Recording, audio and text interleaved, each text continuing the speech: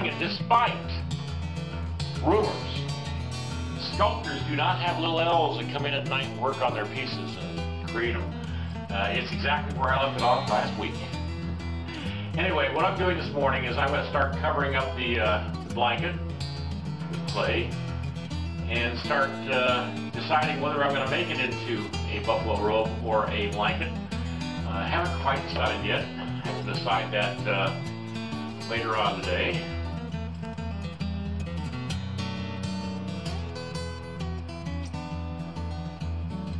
Alright, what I'm doing is I've decided to go with a buffalo robe instead of the blanket after all. And so what I'm doing is adding some more clay to make it look a little more interesting as far as the hair and the fur of the buffalo robe. I got to thinking about it over the weekend, and I just think it would be a lot more interesting than this time frame. You got the Hudson Bay blanket being traded by Mountain Man and the Hudson Bay Company, and you got gray blankets with red stripes and white blankets with multicolored stripes and red blankets with black stripes. It's fine, but I think it just can be, I can add to the dynamics of this piece by making it a buffalo robe, and so that's what I'm going to do. I've cut off the squared off part of the blanket so it looks more fluid, more like a skin.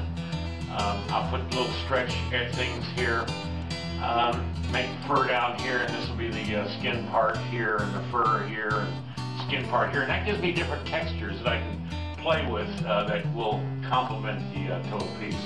So that's where I'm at right now, and I might end up cutting this. I don't know, maybe I won't. I've got to make it look like a buffalo robe though, so that's going to be a challenge, but I'm up to it. Okay, I'm going to show you a little secret here. What I'm doing is I had this clay sitting underneath the light, and it's getting really melty. And so I put the light back down on the clay, real close. But you can see how I'm doing that. Just dabbing it, just like you would if you were dabbing mashed potatoes. Same thing. About the same consistency, actually.